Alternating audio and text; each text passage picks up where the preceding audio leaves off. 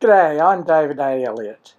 In this video I will discuss the appearance in Newcastle District Court of Warren McCorriston on the 11th of February 2021. In my discussion I will cover updated information about the historical sexual assault and violence charges that are against him.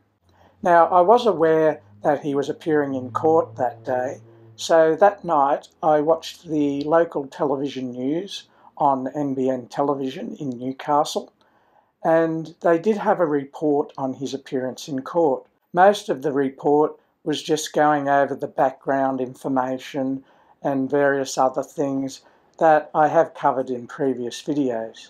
The only real additional information they provided is that he will appear for sentencing on the 21st of May 2021. Now I was thinking that was not much information, so I did further online research, and the only thing I could find at the time was from Sydney's Daily Telegraph. Now a lot of that report as well was just rehashing what's already been discussed in the past. There was a little bit of new information that was similar to NBN's, but I'll just read it directly. In Newcastle District Court on Thursday, a sentence date was fixed for May 21, with an estimation of 2 to 3 hours where McCorriston is set to appear in person. Now, my understanding, most, if not all, of his previous court appearances on these matters, he has not been there in person.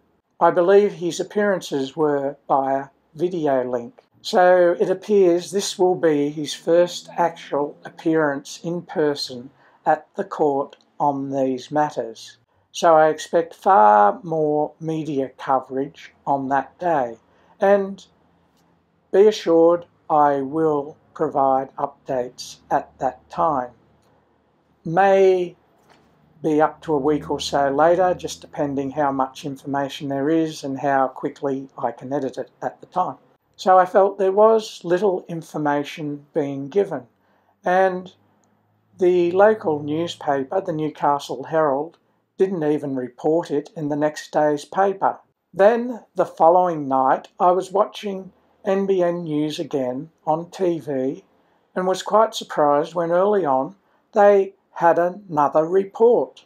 This report was based on documents that had been revealed in court, giving the statement of facts for background material in relation to the charges to which he had pleaded guilty. At this point I'll play you the full news article.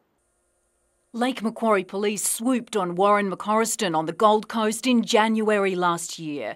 Now court documents have detailed the violence and sexual abuse 3 women suffered at his hands in the 80s, 90s and 2000s. In one case, McCorriston held his victim down, forced himself onto her and slapped her in the face. He also grabbed her by the throat with one hand and squeezed. She said to him, "I cannot breathe." McCorriston was working for Sydney's Star City Casino as a restaurant general manager at the time. Another victim told of being driven around when she was suddenly punched in the face and head. McCorriston told her, "You deserve to be punished and you deserve to suffer."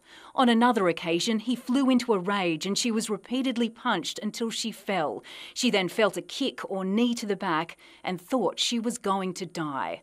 A third woman told of a brown hatchback being driven by McCorriston following her in Newcastle before he grabbed her wrists and pulled them behind her body. He later told her, "I know where you live. I've been to your house." The 59-year-old has pleaded guilty to 5 charges. His arrest came as part of a cold case investigation by Strike Force Arapaima. Their focus, the disappearances of 3 teenage girls from the Lake Macquarie area. None of the charges relate to them. Jane Goldsmith, NBN News. So as you can see, his behaviour is quite violent and predatory in his sexual assaults. It seems clear he has some sort of anger issues, and it must be like some sort of power trip to have that sort of power over these women. The Newcastle Herald did publish an article which appeared in the Saturday edition of the Newcastle Herald on the 13th of February 2021, which is 2 days after his court appearance. The article by Sam Rigney begins by stating, "A former Hunter man linked to an investigation into the disappearance and suspected murder of 4 Lake Macquarie women displayed predatory, controlling and extremely violent behaviour towards 3 young women over nearly 2 decades, according to newly revealed court documents." Similarly, it then goes on to rehash the past history, which I've detailed in my previous videos. Then, towards the end, we have, according to court documents relating to the sexual assaults and serious violence offences, McCorriston repeatedly raped and assaulted 2 young women between the mid-1980s and late 1990s. So at that stage, he would have been in his early to mid-20s up until his late 30s, maybe 40 at the most. So that's the age he was when these offences were committed. It then continues, he would fly into a rage, punch the women in the head or rape them, and later apologise and say it would never happen again. He also stalked a 17-year-old girl in Newcastle, following her to the train station in his car and grabbing her before showing up at her work and repeatedly calling her at home. "I know where you live," McCorriston told the girl, apparently keen to let her know he knew a lot about her. "I've been to your house." He then described the girl's house, backyard and dog to her. Okay, so it's not only violent, predatory, he has no respect for women, that's obvious. So relating that newspaper article to the to the NBN news report, where in the news report they say he grabbed one of the women and twisted the wrists around her back, that must be the last one mentioned, the 17-year-old girl, where he followed her to the train station and grabbed her. So that must be how he grabbed her. Yes, so clearly stalking behaviour and definitely wanting a power trip. Don't know what to say about that.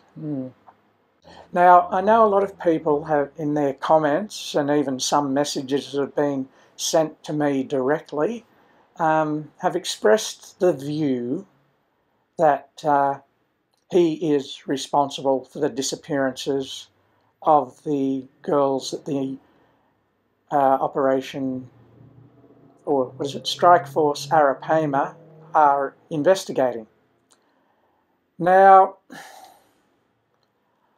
I don't necessarily believe he is responsible. Now, I concede he could be responsible, but when I was researching newspaper accounts from that period, it is clear there are a lot of dangerous, freaky people out there committing offences. At least there was at the time, and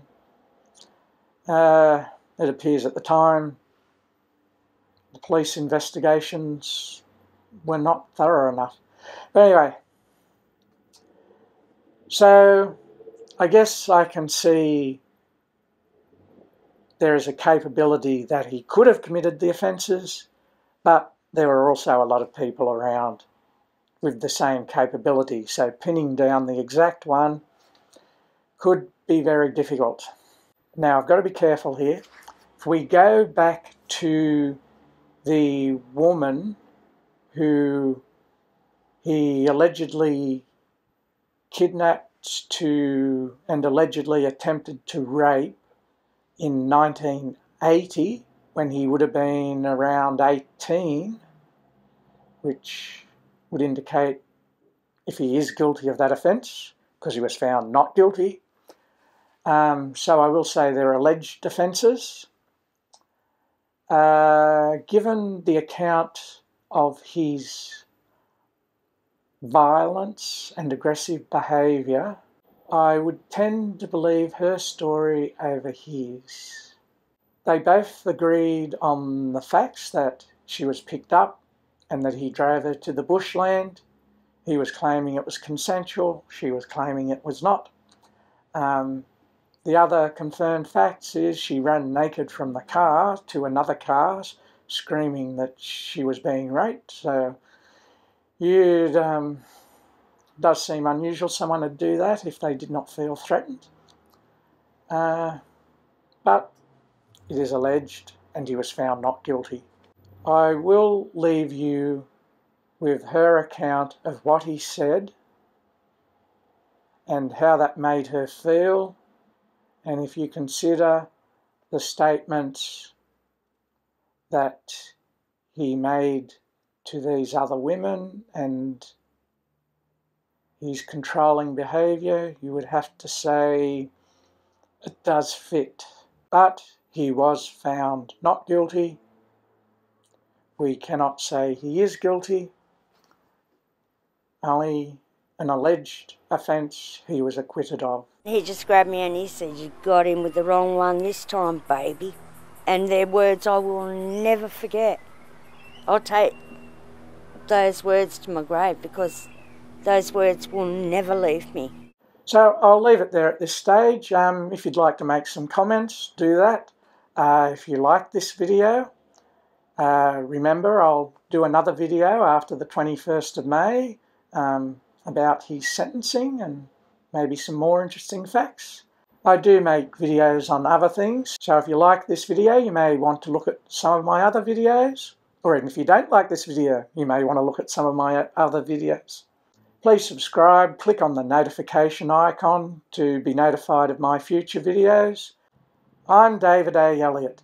Have a good one and see you around like a rissole.